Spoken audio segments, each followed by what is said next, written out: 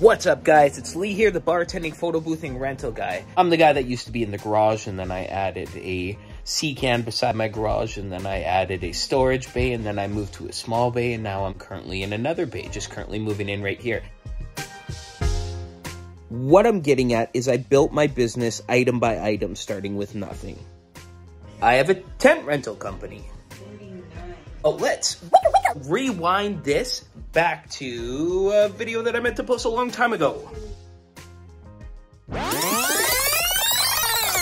Photo boothing rental guy. And people often ask me, how do you start a party rental business? Hence why I've made videos about my party rental business. But it's a very, very loaded question, I'd say, because the answer really can go one way or another way. The answer could be anything, actually. It really depends, you know, what level you're coming in at. Are you starting with nothing? Are you starting with something? Do you want to niche out on items? Well, anyways, today our video is going to be, you know, where would I start if I was starting with nothing, one item, and I was only marketing on Facebook Marketplace or Facebook. So this is how I would start if I was starting a party rental business from my house with an item on Facebook Marketplace. Out of all these items, where would I start?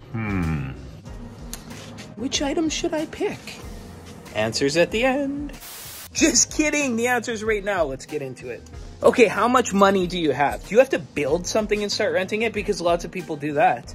If you were going to build something, I'd recommend building like an arch. I've got Triangle Arch right there. You can rent that through Facebook Marketplace. You know, I rent them through my company for about, $85 for a rental. But if you're marketing through Facebook Marketplace, you probably want to cut that price in half so that all the price fishers will go to you. So 45 bucks for an arch. I think it costs about, you know, 50 bucks to build that arch. So, I mean, you almost get your money back in one rental. So you could market an arch there. And arches might be your thing. You could be like, damn, you know, like I made my money back in one rental. And, you know, you rent it out 15, 16 times during the summer. I mean, you do the math on that, right? So you want to double your money. Well, then you get two arches, right? So it costs you 100 bucks. So once you rent something twice, then you can start renting it more and more. It's like, oh, okay, I've got two triangle arches and I've got a, you know, I've got a rectangle arch. By the way, I sell the blueprints for these arches there. You can go get the blueprints and build one for yourself.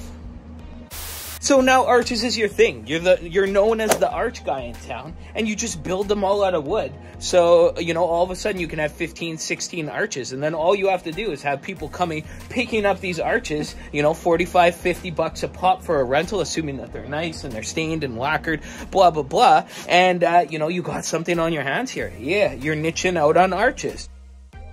After one season, you've probably have a whole bunch of rentals under your belt. You've built up some arches. You know, you need to gather a place where, you know, people can know, now that they know you as the arch guy, they want to visit your website. They want to see all your different arch options. You don't want to have it all through Facebook at this point. So you make a little starter website, you have a little gallery, and people can pick the arch they want. This is your specialization. So you're specializing in arch rentals. My website, I just use Weebly, www.weebly.com. And I use a drag and drop editor to make my website super simple. You do that too.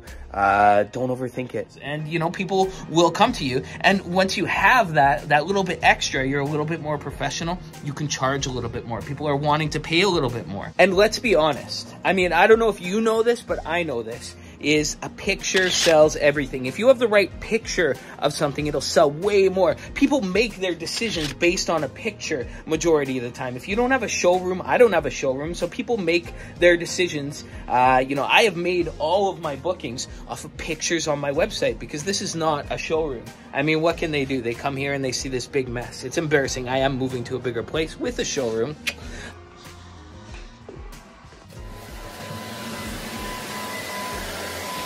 So you get that picture and it will rent. So, you know, I often try to swap out pictures as much as possible until I get a banger of a picture. Once I get a banger of a picture, it just... What do you need? What do you need? What do you need? The product just moves. Honestly, guys, there's not much more else to it. Find an item, start renting that item, use the money from that item to reinvest in more of those items, and then just keep getting more items. And then you rent more and more and more out on the same day. And then you just grow, you know, one rental one day, 5 rentals next couple weeks after you buy more, and before you know it, you're big. That's it. I hope you liked this video. If you did, you know what to do. We'll see you on the next one. Again, I'm Lee, the bartending, photo boothing rental guy, and as always, you stay classy.